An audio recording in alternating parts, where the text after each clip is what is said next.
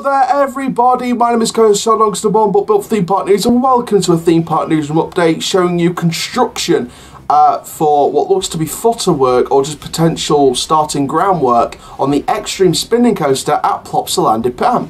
Now these updates were from a good friend of the channel called Plopsa Updates on Instagram, who's sent construction updates in on the past.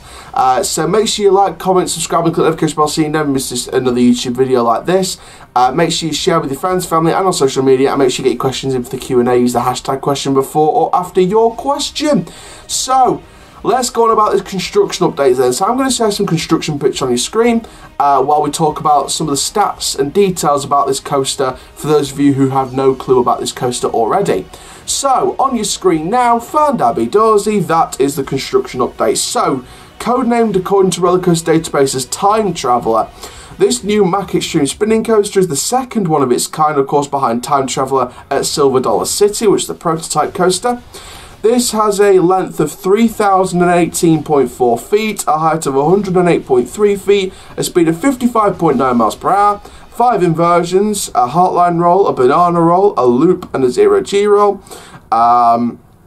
You've also got Time Traveller, which is the project name. It's just a code name at this stage, so we don't know the name of it as of yet. 2 trains with 4 cars per train, and the riders are arranged 2 across in 2 rows for a total of 16 riders per train, and it has a reported cost of 15 million euros. Now we've shared loads of stuff about this ride in the past, so for those of you who want to check out more stuff about this ride, then please go and check it out in the Plopsa Parks playlist, I guess, the Studio 100 Parks playlist, where we have all the videos on all the Plopsaland parks, and we are going to be, we are thinking about setting up an individual playlist, of course, for the Time Traveller project, shall we say, for this coaster project, as well as a couple of other coasters for 2021 as well.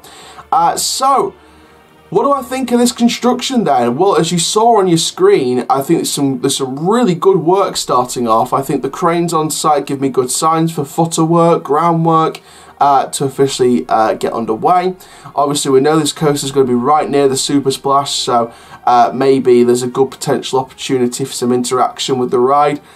So as you saw by the animated layout, if you haven't watched it, please go and watch it, because the animated layout looks brilliant of what it's set to be.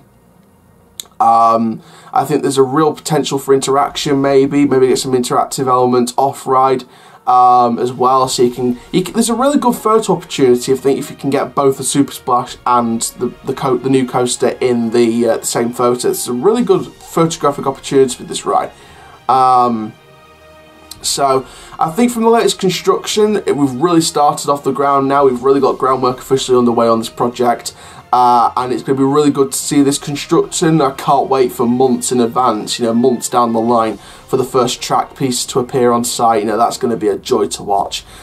So there we go. So that's the latest construction. There's some statistics on the right for those of you who have no idea about this coaster project. You guys know I'm a massive fan of this project, and I can't wait for the first Extreme Spinner to come to Europe. So thank you very much. Make sure you like, comment, subscribe, and click the notification bell so you never miss a YouTube video. And for now, guys, keep on the coast life, and I'll see you guys in the next video very soon. Take care, guys. Have an awesome day.